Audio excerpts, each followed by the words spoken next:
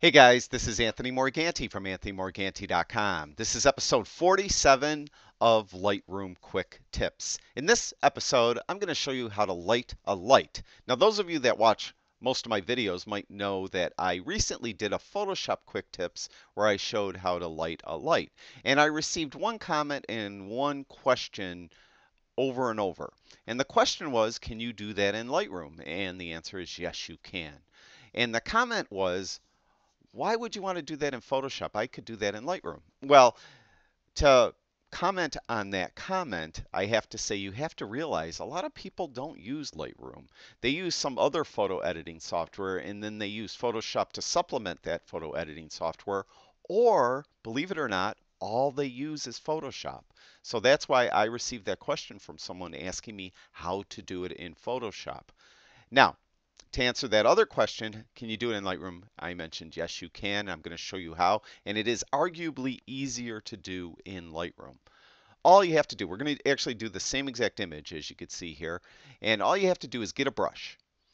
And what we want to do is turn exposure up. It's really the only slider you have to adjust unless you want to change the color, and we'll do that in a minute. We want feathering all the way up, and we want flow and density all the way up. In this auto mask checkbox, make sure that is not checked. Then what you want to do is you want to get a brush. You can see how we have that circle inside of a circle with the brush. That's the feathering. We want that inner circle to be bigger than the light. So I'm going to light up this globe here, and I'm just going to estimate about that big. So right there, and all I got to do is center it and click once, and you lit the light bulb. And now you can go back to the exposure control and you could make it brighter or dimmer if you so choose. You also could go to the temperature slider and you could change the temperature of the light. So you can make it warmer or cooler.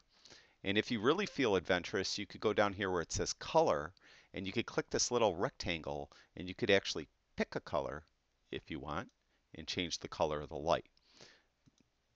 Now, right now, we'll just leave it white. So what you could do is you could go across, you could get a new brush for each light you want to do, but in this case, because those light globes are all similar, I'm just going to use the same brush. I'm just going to change the size for the lights that are towards the back, like that.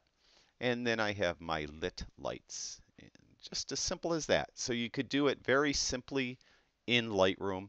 I do think maybe the Photoshop one is slightly more realistic, but that's just an opinion. I'm not really 100% sure if that's true.